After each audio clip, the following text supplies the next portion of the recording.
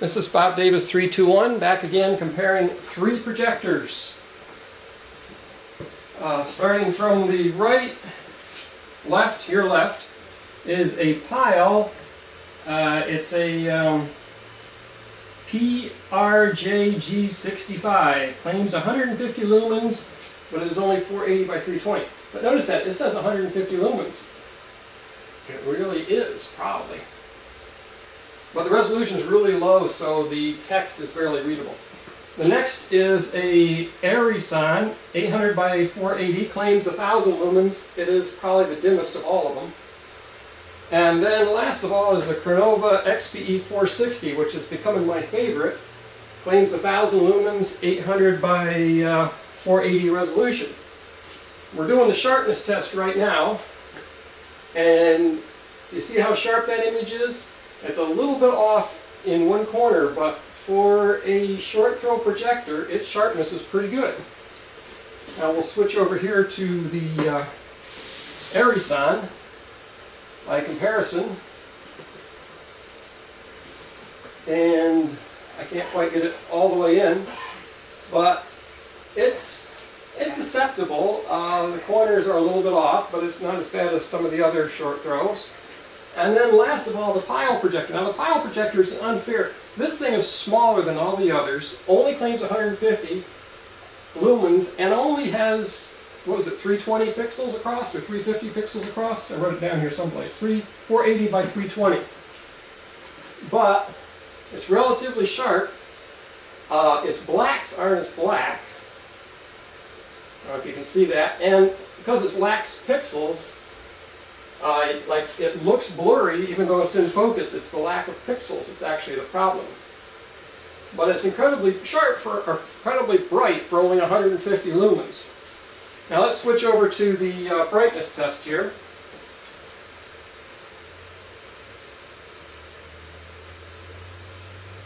How do I do that? Switch that off.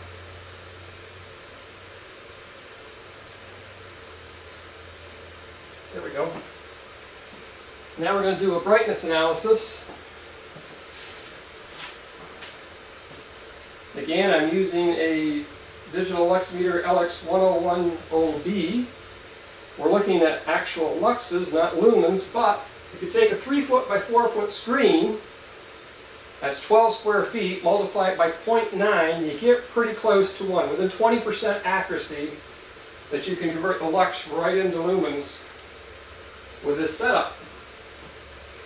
So the Pyle that claims 150 lumens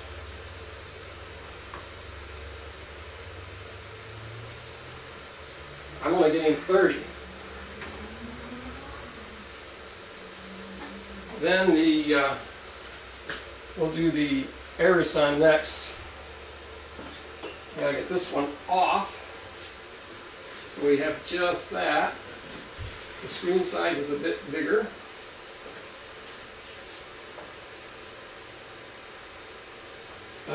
40, pretty much in the 40 range. That's interesting because what I have back here, yeah, I have around 30 to 35. So basically 30 for the Pyle 65, 40 for the Erisan, and now let's put the Crenova back on the screen. You can start telling right away it's going to beat them. We're at 53, 58, 60, roughly 60 lumens, or 60 lux, which should translate into about 60 lumens. But I've noticed my readings here are only about half of what the, even on the ANSI units, is only about half what it should be. So even if I doubled that and gave it 120, that's still 120 lumens, not 1,200. But here's one of my theories. One of my theories is they're actually taking the light coming right out of the projector. Wow. Yeah, right out of the projector I exceed 2,000. See if I can go to 20,000 range. See, 20,000. I'm getting, it's on a 50,000 scale, so I'm getting, what am I getting here? Is that 30,000? lux directly in front of the lens. Didn't even get hot. But anyhow, that's those three projectors compared for sharpness. And this, I'm not sure how you pronounce it, Crenova, whatever. It's beaten all the others in all my tests. And it's kind of funny when the little Pyle at 150 lumens beats the Erisan that claims 1,000 lumens.